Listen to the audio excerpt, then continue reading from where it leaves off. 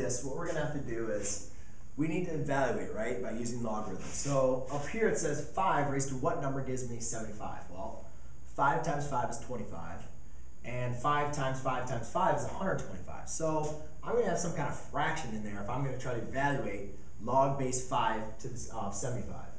Same thing for 5 cubed, or log base 5 of 3. Well, since 3 is smaller than 5, and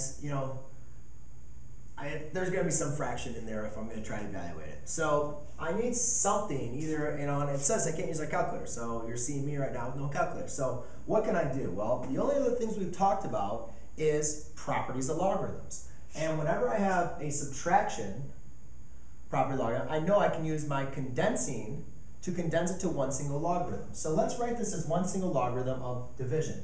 So I can write log base 5 of 75 divided by 3. Now this is very helpful because now, since this is inside my function of my logarithm, I can take 75 divided by 3, which is 25. So I have log base 5 of 25. Now this is a lot easier for me to evaluate, isn't it? 5 raised to what number gives me 25? The answer is 2.